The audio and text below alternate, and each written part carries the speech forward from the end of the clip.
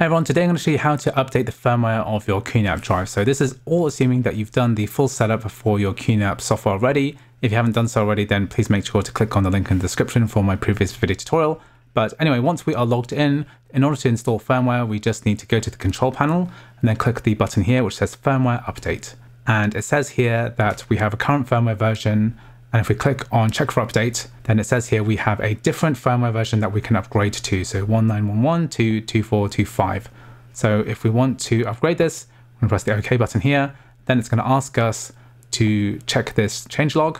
Press continue.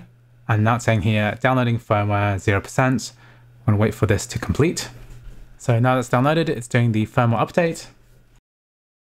So now it's asking, are we sure we want to restart the NAS? Press OK.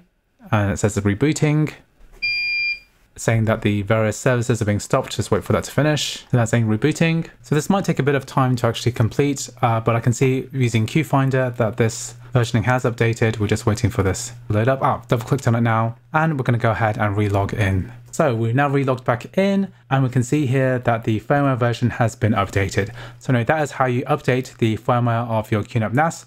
Thanks for watching, and I'll see you in the next video.